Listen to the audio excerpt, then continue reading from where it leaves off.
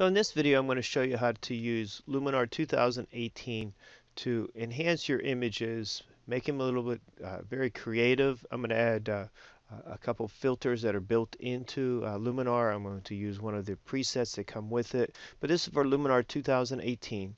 In this image, I took this at a photo walk we just recently did.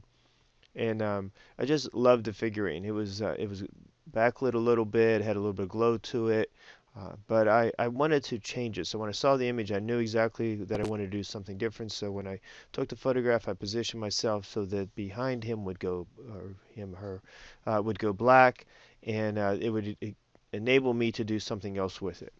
Okay, so the first thing that we do is we're going to add a new preset overlay, and we're going to so it gave us a new layer basically to this. And I'm going to use this artistic copper strong. I just like the look of it. It has a little bit of warmth to it. I like the images that manner. Color temperature is a little bit on the warmer side. Added some clarity, saturation, and vibrance. So it gave a really nice look. But if it's too strong for you, you could either remove any of these by clicking on the little I button and it removes it.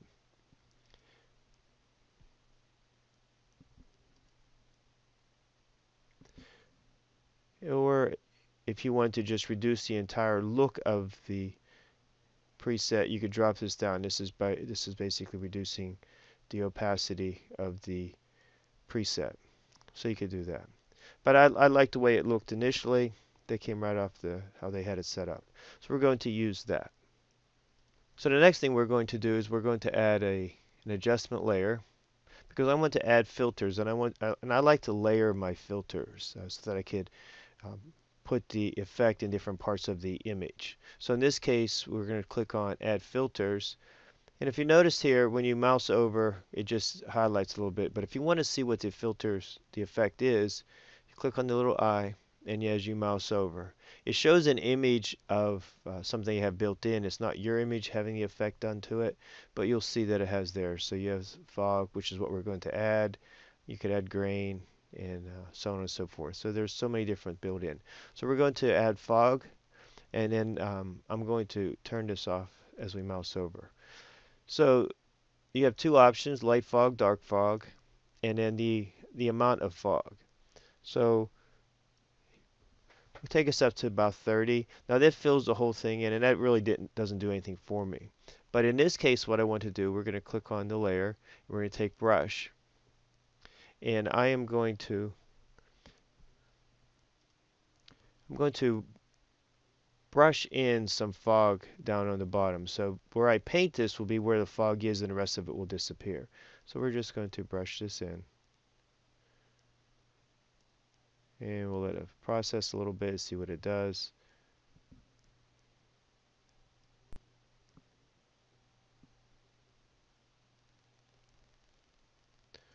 Okay, so we painted that in, and it looks like some fog's coming up through him. And you can play around and do a little bit more to it if you don't like the way it looks. And if you added too much to it, you just reverse this and it's you could paint or erase however you want to do this. So you could take some of it out. So again, play around with it, what works for you. So the next filter that I'm going to add is I'm going to add the sunlight. And so we will add another layer, new adjustment layer. And so now this layer again is on top, so I could add this, take away whatever I wanted to do. So again, if we turn this on, we're going down to the sun rays. I really like playing with this. Again, if you're creating this, depending on where you are with certain things, just indicate you've added stuff to it. It's creativeness. That's how I like it. So we're adding some sun rays.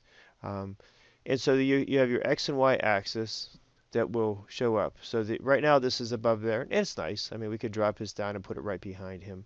But for me, what I really liked on it was I'm going to move it over slightly. We'll see where we'll move this around a little bit. And you'll see that it adjusts. It'll paint based upon your machine. So let's back this up just a little bit. And so you have a really, I mean, it looks good now. I mean, it really does look good. And so I have the y-axis at 23, Let me turn this off. And the amount. So the amount here you start to adjust how much you want to go through or how much you want painted. And a look, you could adjust the look.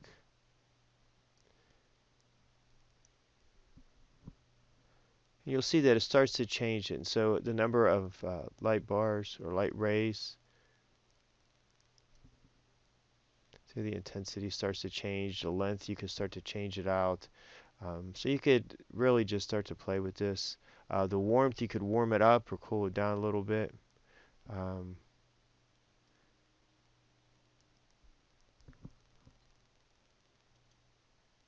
and we could do a little bit of the radius. Let's drop this down just a slight. And we're going to change the glow.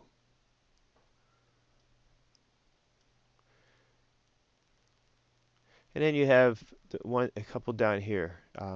This penetration, as I play with it, I just find that it's a very interesting. And so it appears how much is going to come through the subject that the light is behind.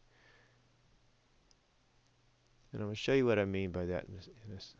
So you'll see how that's coming through. And then if you adjust this just slightly, you'll see that it changed where the rays were or are, and it just has a slightly different look. Just if we just move it a wee little bit. So let's just say we move this to 23 just for the sake of it. Hit enter. You'll see that it moved that just a little bit there. And let's move this guy here.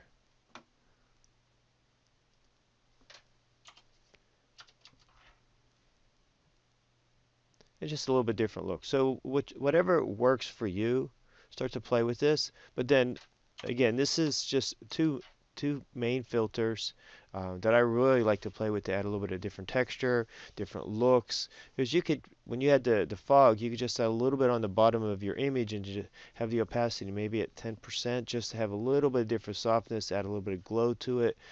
So in this case here, we created this guy. And he looks like he's standing in some fog, foggy, misty water. Light rays are behind him, so you have a light veil coming on, and you can put some text above it. I love to add text to mine. Put some positive quotes. As one of my favorite sayings are, let's make the world a better place, make it a better place through our images. So this is something we created quickly. You could change the warmth. And every time I do this image just to play with it, I keep coming up with just different ideas. But so I hope this helped. Play around with Luminar 2018, brand new software for Windows. I really enjoy playing with it, the different filters. So I hope this tips and tricks helped. Stop back for more.